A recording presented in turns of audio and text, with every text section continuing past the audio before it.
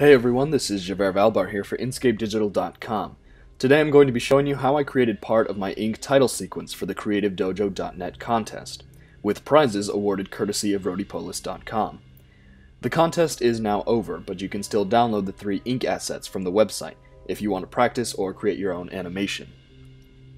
Here I have the footage of my actor trimmed and positioned to my liking. Before I do anything, I'm going to create another composite shot and name it Ink Together. I'll drag 2 of the ink flows onto the timeline, and position and scale this first one here so that it fills a good portion of the screen.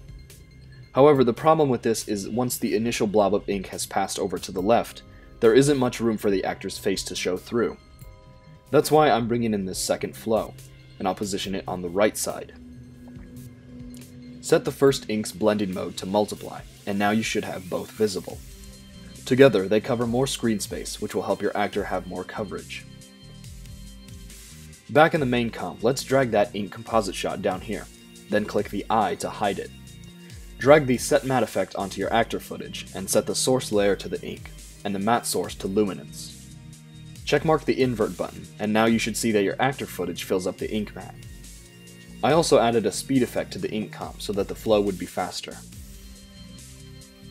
Alright, so now we need a background for this whole animation. I have this light marble texture here. I'll drag that to the bottom and make it 3D. Make your actor and your ink flow 3D as well. Let's blend our actor footage better by setting the blending mode to hard light. Remember that you can always go back into the ink comp and adjust the position and scale of the ink if it doesn't cover enough of the screen.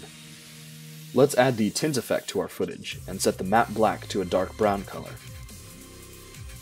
This helps wash out some of the color and blend it better with the background. Then add a curves to bring back some of the contrast. Now I'm going to create a text box and write Austin's name in it. The font I used for this was called Luminari. Set the blending mode to color burn. Now we want the text to turn white if the ink matte passes over it. To do this, duplicate your text layer and place it on top. Change it to a white color, then add the Set Matte effect. Like before, set the source layer to the ink and the matte source to luminance. Checkmark the invert button and you'll see that now it only shows if there is ink on it. If you want, you can add another Set Matte effect and set the source layer to the background marble, which gives the text a little bit more texture than just being plain white. Don't forget to make both of your text layers 3D as well. So now we have our video matte and text setup. Let's go ahead and make it look more cinematic. I'll start by adding a light. Once you back it up, you can see that it adds a nice light and dark variation to the video. Play around with the intensity and position until you get something that looks good. Now I'll add a grade, and of course the first thing I put on there is lens dirt. But I'm not going to use the built-in texture. Instead, I'll drag this one I found down to the timeline.